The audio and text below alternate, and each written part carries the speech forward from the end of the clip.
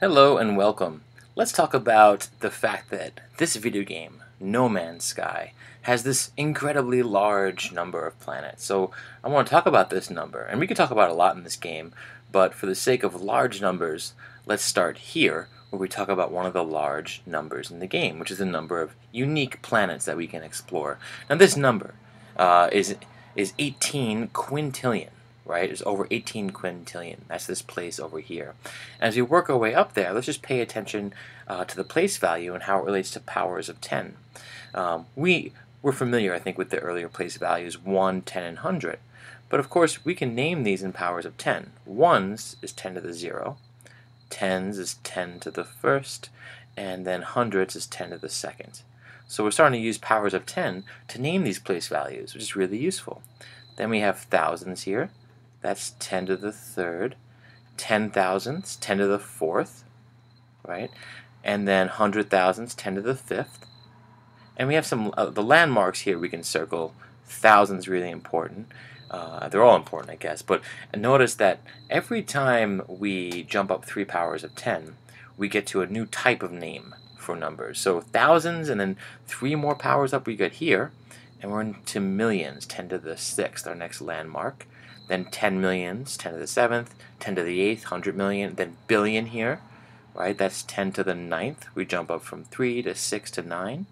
And then after billion, 10 million, 100 billion, then trillion, 10 to the 12th.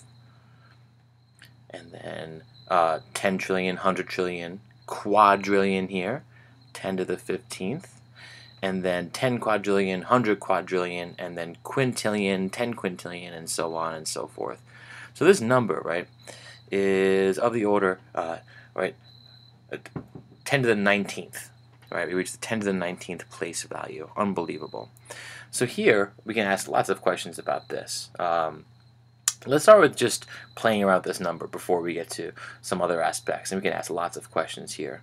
So this question says, using scientific notation, estimate the number of planets to the nearest quintillion, quadrillion, and 100 trillion. So to the nearest quintillion, that's this place value right here, the 8. So for the rounding, we use the place value before it, right, the 100 quadrillion.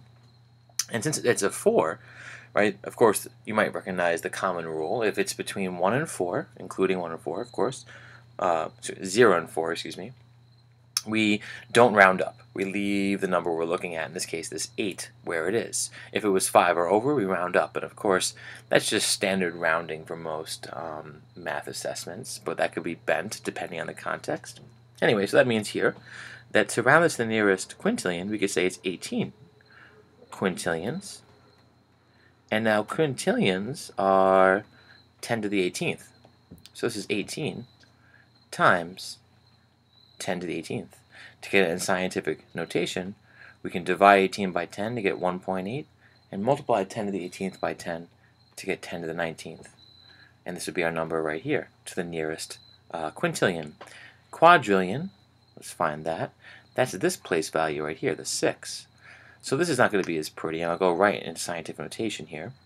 We get 1.844, and I'm just writing these digits 1844, and then 7. We round up because this 7 over here, the place value below the quadrillion, is above 5, so we round up.